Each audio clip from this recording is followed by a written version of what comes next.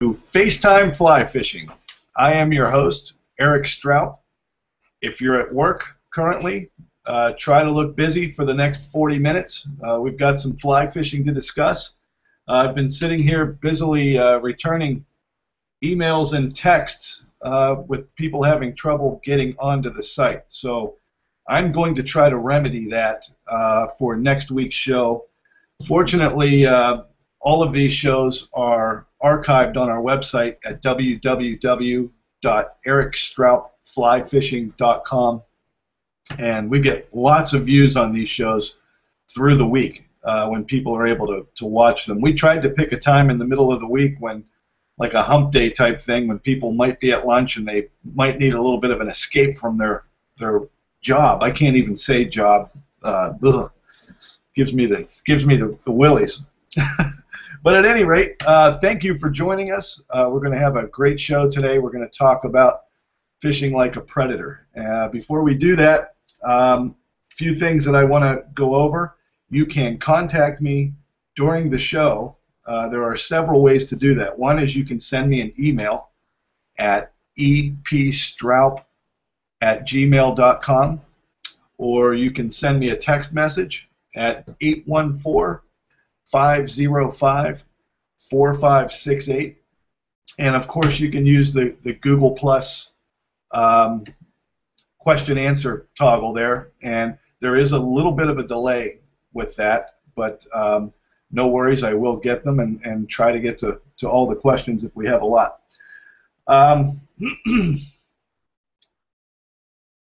Recent videos that we have. Since last week's show, we've put up two more interviews, or two more videos on our site. The first one was Lefty Cray on knots.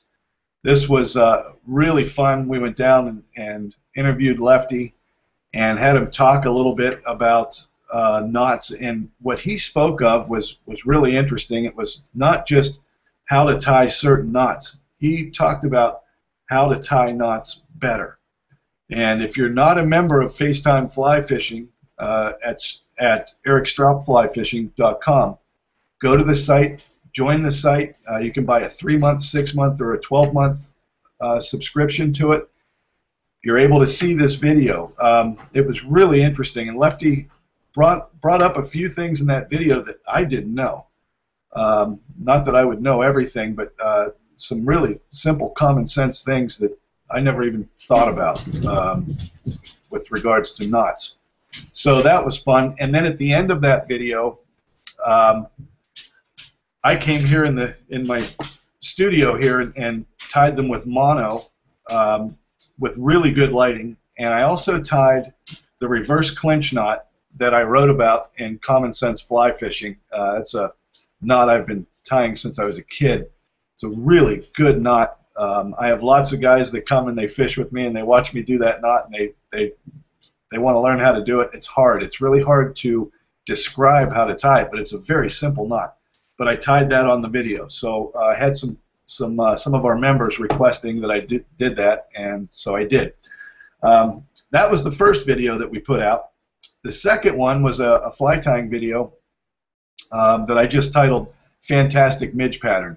It is a terrific pattern, and I said in the video that, you know, if we have any prayer of catching a trout on the surface for the next 3 months, it's going to be on a pattern that's very similar to that. And so I tied it in a size 18, but you can tie it all the way down to 26 even. So hope you enjoy that. Now, last week we talked about fishing like a guide, and that was what I titled the topic. And the basic premise of that was, when I say fish like a guide, I meant fish like your paycheck depended on it. So many guys will go to one hole in the river, they go to one place that they're really familiar with, and as soon as they're not having success, they start changing their pattern, and before long they give up and they go home and they say, the fishing just wasn't any good. The topic of last week's talk, if you didn't get to see the show, was change water types. Think about, there's a progression of thought as a guide that when I'm not having success in one particular type of water, I'm going to move and try a different type of water, and you may find them there. And so that was the topic last week. Now this week, I want to take that one step further, and I want to talk about fishing like a predator.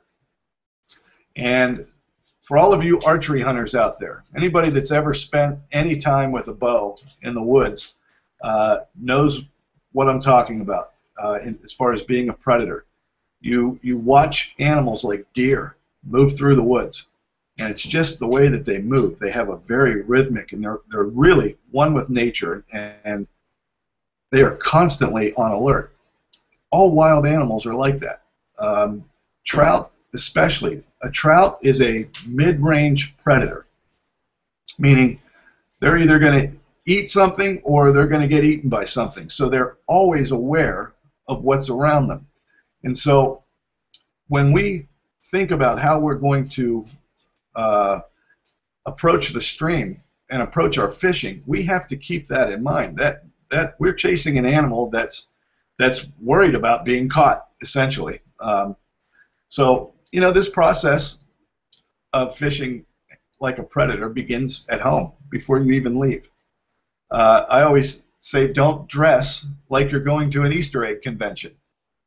You know, that's one of the things that it drives me insane. Look at me, I'm wearing pink today. I should have wore camouflage.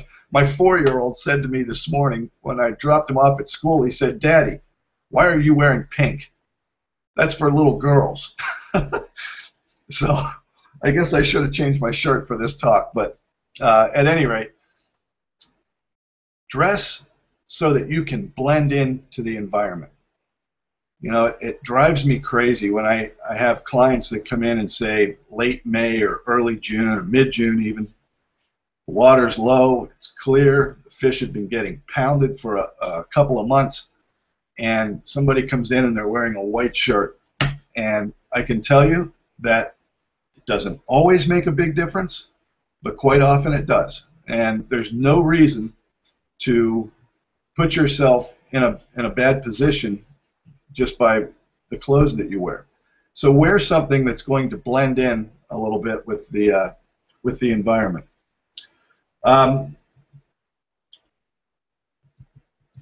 Like I said, sometimes it doesn't matter. There are days you can go out there and wear whatever you want to wear and catch plenty of fish. But other times it does matter. So next we get into approach. So we're going to dress the proper way. And now we approach the stream. And I always tell guys, don't just barge into the water. Approach the water cautiously. And you know, a really good rule for this is never tie your flies on at the vehicle. Always wait until you get down to the stream to tie your flies on, because that actually makes you just stand there on the edge of the stream.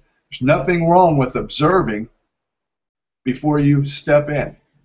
You know, that can be very important. How many times have you gone down, you have this preconceived notion of what you're going to see on the river, and you get down there and there's something completely different. Never rig your rod up, because you want to try to stall yourself. We're always excited to get into the water and start fishing, but use as much restraint as you can. Stall yourself a little bit, get down to the edge of the stream, survey the situation, keep an eye out for bugs and insects. You may see something that you totally didn't expect. You may decide once you get down there that the water's a little lower or clearer than you thought it was going to be, and maybe you've got to extend your leader a little bit or go lighter with your tippet. You don't know. But don't waste your fishing because you were impatient. Do it right from the beginning. So always wait to tie your flies on.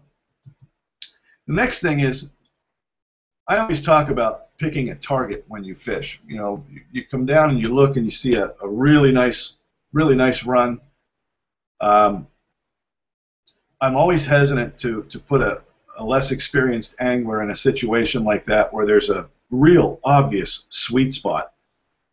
I never want to walk away from them because they'll go right to that sweet spot.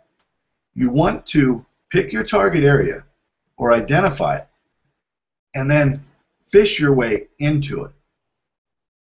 So once you have that area identified, you know that that's where you think you're going to get most of your action. You want to put yourself in a position to start where you can fish into that and not just barge into it. Okay?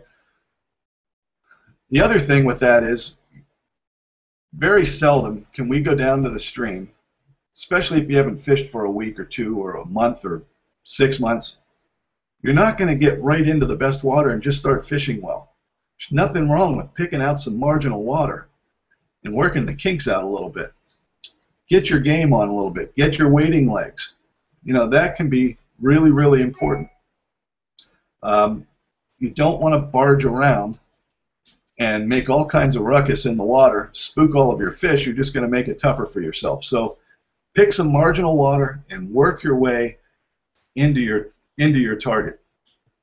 It never fails. What I spoke of with a client or an inexperienced client, you put them in a really sweet run and you say, this is going to be yours. And I would look at that water and it would probably take me an hour to fish it. And in 3 or 4 minutes, they're at the top end of it.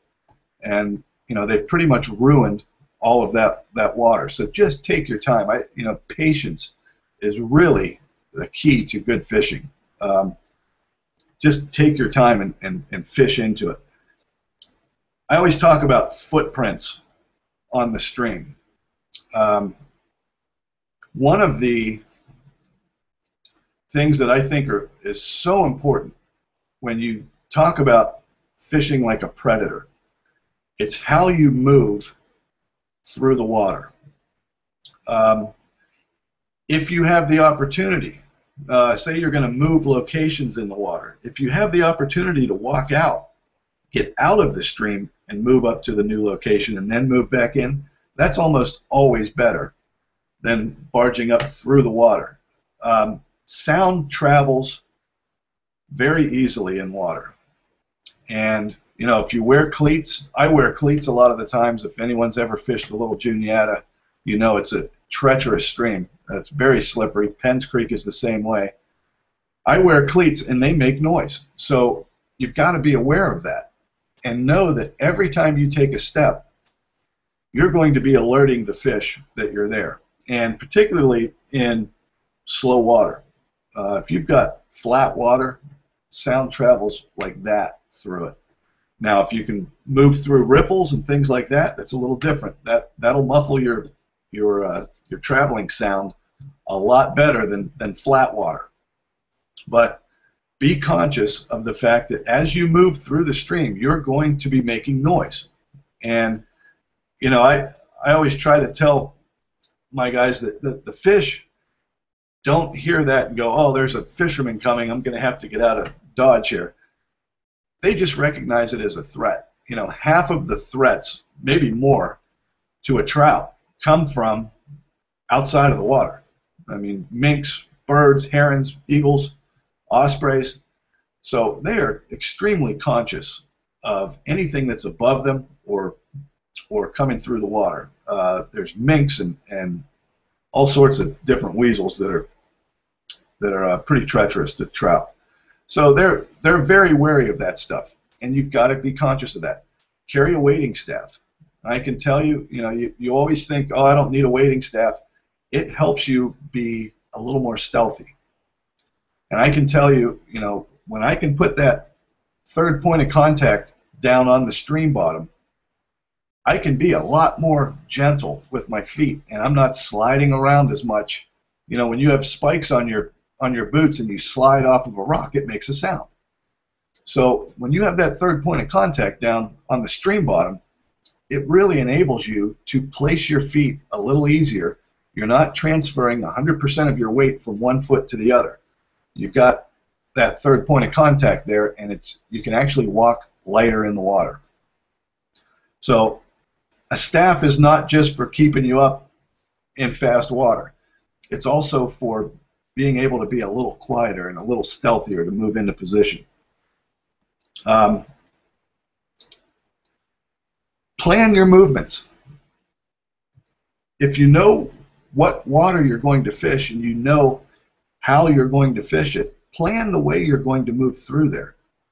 I always talk about quartering a stream, and I dissect it like a grid, where I'll go fish straight across, and then I'll back out, and I'll move up a couple of feet, and I'll fish out again. Really plan how you're going to do that, and it'll help you a lot. Now, the last thing I'm going to talk about with this is by far the most important. We can do all of these things right, but the most important thing is to fish upstream to the fish. Remember that trout always face the current. Now, if they're in a back eddy, they could be facing the opposite way, but they always face current. Current's got to be coming through their gills. And so the best way to sneak up on a wild animal is to come from behind it. And I see a lot of guys that go in, you know, and I'll tell you, you can get away with upstream fishing, or downstream fishing rather, early in the season. A lot of times the water's up a little bit. They don't know you're there because there's a lot of water and there's a lot of noise in the water, and the fish are really hungry. But when you start to get into the season, and we're starting to imitate a lot of insects that are in the water, and the fish are getting really keyed into certain bugs, you're going to have a real tough time fishing downstream to those fish unless you're fishing a lot of distance. Now, if you've got an indicator on and you're fishing 35 feet from you downstream, that's totally different. But most of the time in trout fishing, we're fishing fairly close. And I can't stress enough that the best way to sneak up on a trout is in a place where he can't see you. So really focus your fishing upstream. That is one of the most important things. The next thing with that is to keep an angle, keep a proper angle to catch the fish. You know, now we start to get into fishing technique a little bit, but you don't want to be directly behind a trout because your line is going to spook the trout when you cast to him. You're going to have a better angle if you get off to the side a little bit. So plan your fishing routes that way. Know that you're going to stay behind, you're going to fish upstream at an angle. And that's how you want to move through the water. It's critical that you're able to do that and plan it.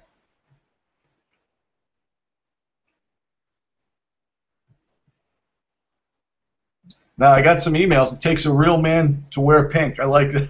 Thanks, Jeff. I like that. Actually, I was out of laundry, so I wore this shirt because I was out of laundry. I got a comment on the purple soft tackle. If you're a member of FaceTime Fly Fishing with our website, there's a fly on there that I did last week called the purple soft tackle, and I blended the dubbing for it. Thank you very much.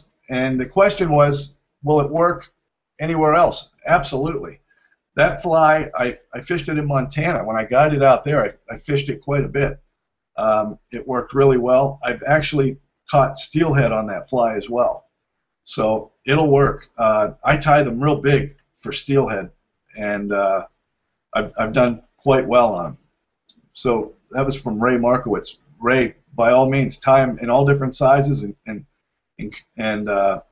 fish it. It'll work. So the next thing, I want to talk about what we've got coming up. And please, if you have any questions or comments about the Fish Like a Predator, please feel free to send them in. Couple of things on the horizon. We have got a Christmas Day special. It's going to be called Christmas Day with Lefty Kreh. And this is the full interview. If you go on our site, you can see a teaser to the interview that I did with Lefty. But this is a full interview where Lefty talks about everything from World War II to how he got his start in the fishing business. It's a fascinating interview. He's a fascinating man. And for FaceTime members, it's going to be called Christmas Day with Lefty Kreh. And that's going to be released Christmas morning. So look forward to that.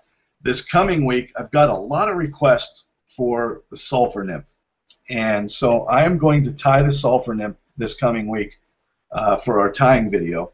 And I'm also going to blend the dubbings. And I'm going to show you a couple of different dubbings that I use for that at different points of the hatch for the nymphs. And it can be really critical. Sometimes, certain years, it doesn't really matter. You can use a very generic pattern. Sometimes pheasant tails work as good as anything. Other times, they get really keyed in on certain shades of that nymph.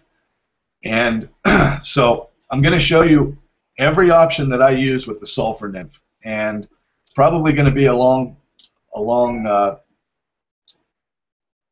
video, but I am going to show you everything that I'm doing there. I've got an email here I want to check. Not coming through on this computer yet. It's wonderful to have two computers going at the same time. I can barely make one go at the right speed. But the sulfur nymph is going to be next, so look forward to that. And I'm getting a lot of comments about blending dubbings. So I think we're going to show you some of that stuff. I've got a good friend of mine coming this weekend, and we're going to do some filming. Kevin Compton. If any of you are familiar with him, he is a remarkable fly tyer. He was a tyer for the USA men's national team. He has an importing business where he imports. If you see a lot of the competition style hooks that I tie on, that I am completely sold on, I buy a lot of those hooks from Kevin. He's the guy that imports them into the country, and he is a phenomenal fly tyer. He's going to have a couple of patterns that we're going to showcase for you on our fly tying segments. But I'm going to talk to him also about fly design.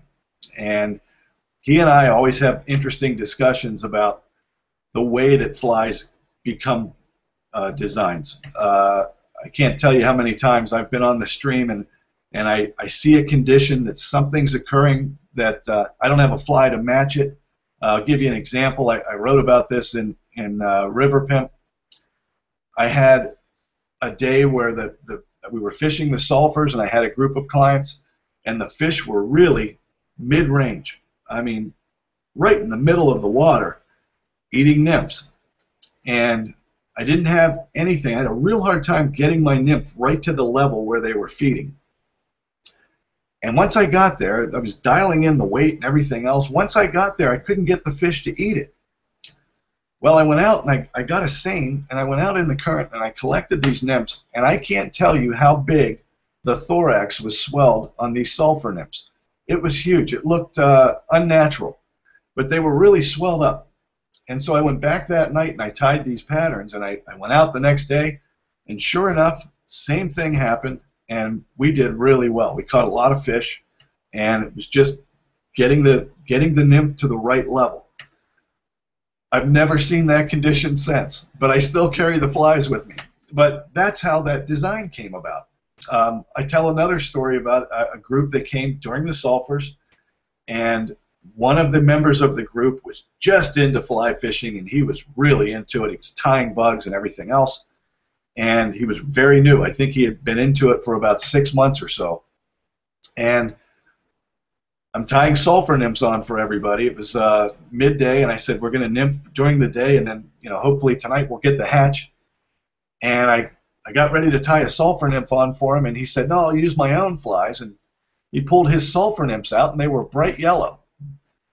And he just made the assumption that since the dry fly was yellow, that the nymph was probably yellow too. Well, I said, that's not really what color the nymphs are. I said, you want one of my flies? He said, no, I'd like to fish my own patterns. I said, okay. So I went with the other guys, and I figured, a couple hours when these guys are catching fish and he's not, he'll want a sulfur nymph. Lo and behold, we get into the stream, and it's not 5 minutes, boom, he's got one on. My guys don't have anything yet. 10 minutes later, boom, he's got another one on. All day long, he was the high rod. There was no question about it. I think he caught about 15 fish, and the other guys caught 6 or 7 maybe. and they had a lot more experience than he did. So I went home that night and I tied a bunch of yellow sulfur nymphs. I've never caught a fish on them since, but just as, you know, you just never ever know. So there's always a good reason to have as many options in your fly box as possible. I always talk about that I probably carry several thousand flies in my chest box, and I probably use about a dozen of them. But so it goes, you know.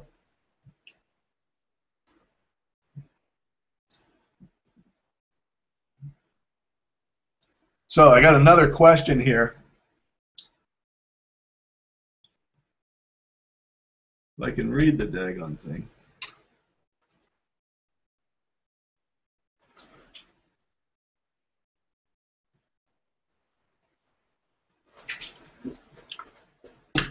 Question, this is a good question.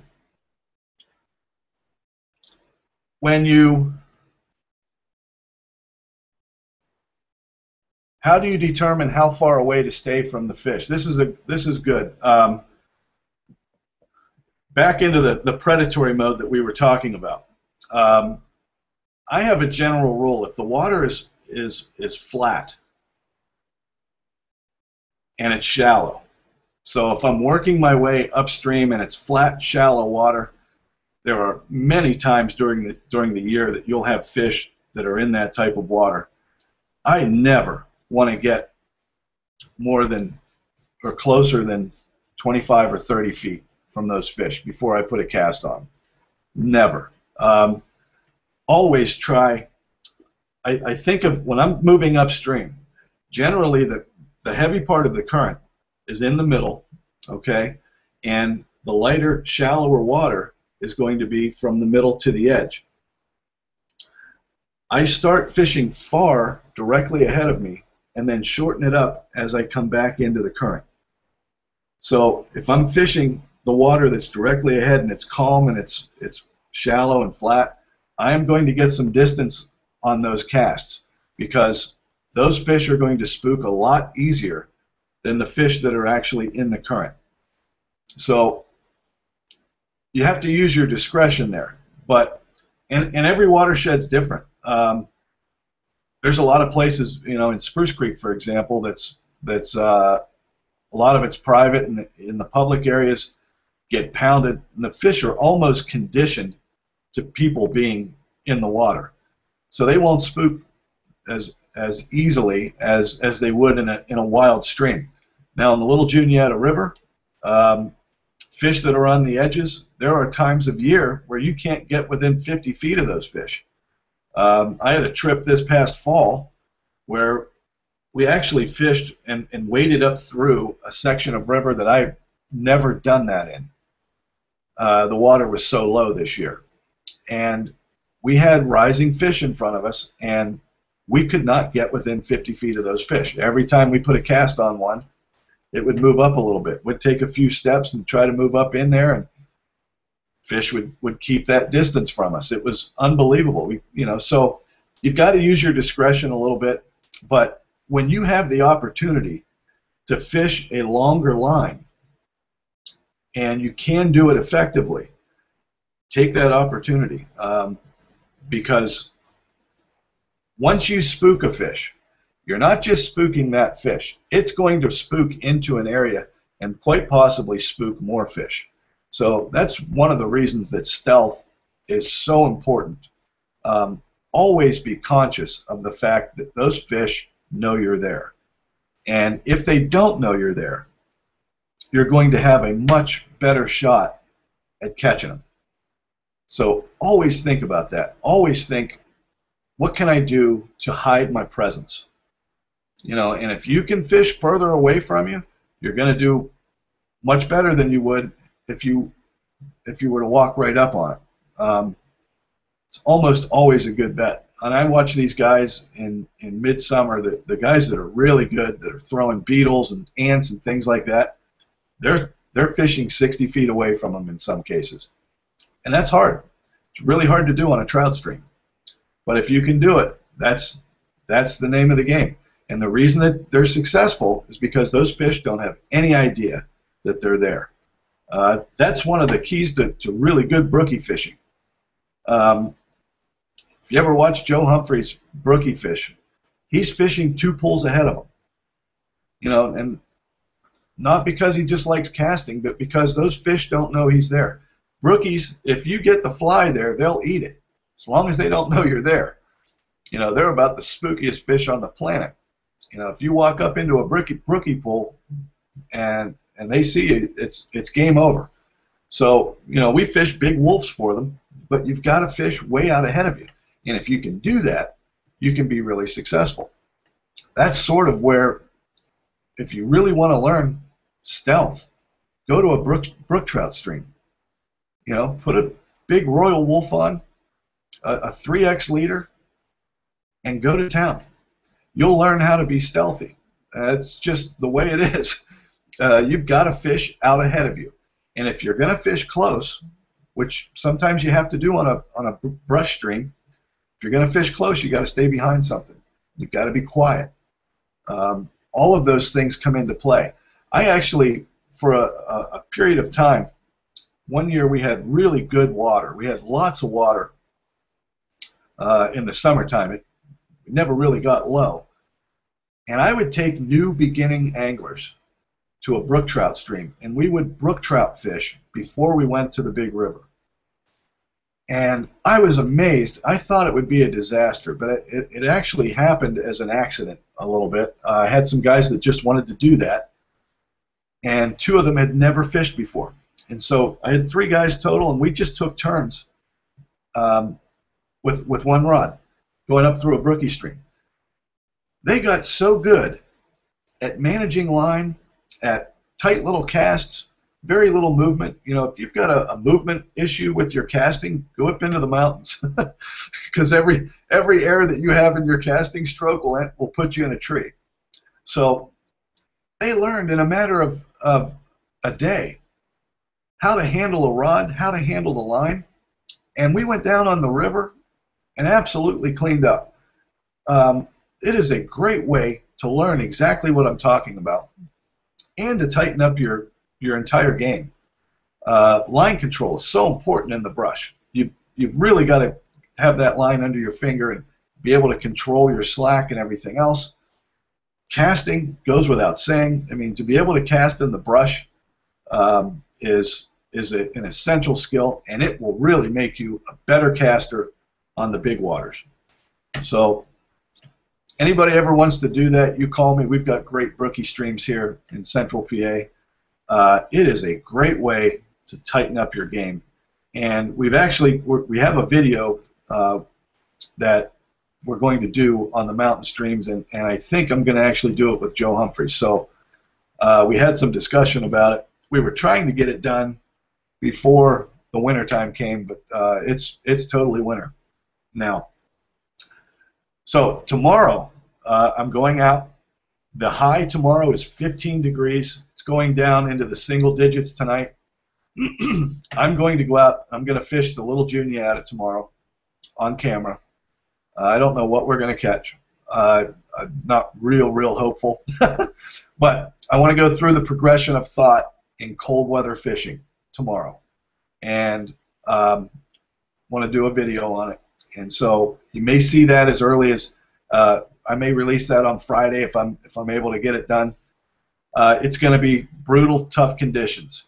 But what I want to do, I get lots of questions from guys that say they do really well in April, May, and June, but when it comes this time of year and it's cold, they get their rear ends handed to them. And my response to that is we all get our rear ends handed to us this time of year. But it's great to be out. You know, so what I'm going to do tomorrow is, in this cold weather, I'm going to go through and go